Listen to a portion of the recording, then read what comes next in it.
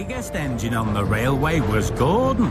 He loved pulling the express, but he didn't much care for some of his other jobs. A goods train! A goods train! The shame of it! Oh, the shame of it! Oh, Gordon, it can't be that bad. Yes, Edward, it is.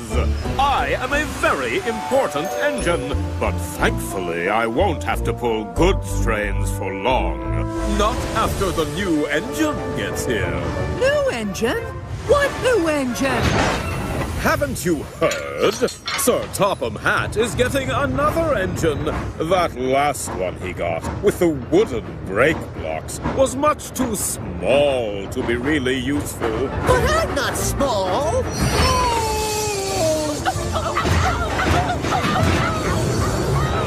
Oh, James.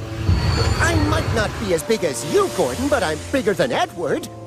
And there's nothing wrong with wooden brake blocks either. Unless they catch fire, of course. Can you move on now, please, James? You're blocking my way.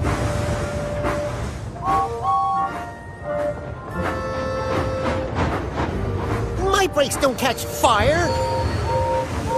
They're just as good as yours.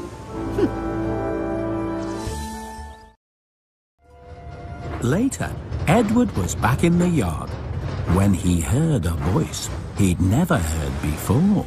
Excuse me, can you tell me where Knapford is? But this is Knapford. Where are you from? Oh, right on the mainland.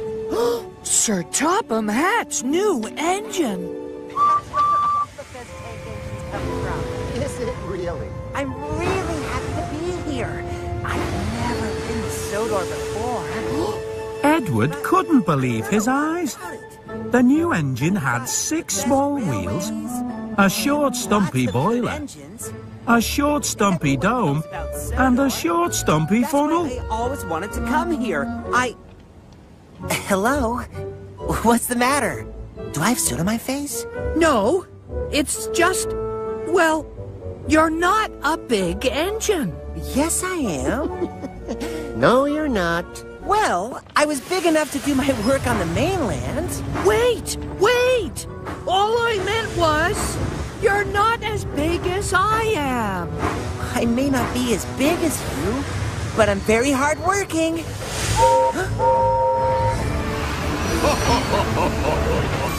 And who are you? I'm Thomas. The new engine. Oh, dear. Sir Topham Hatt must have made a terrible mistake. I think he was expecting someone really useful. I am really useful. For fetching coaches, perhaps. Oh well, if you stick around long enough, you might be lucky enough to see me pulling the express. That will be a fine sight for you.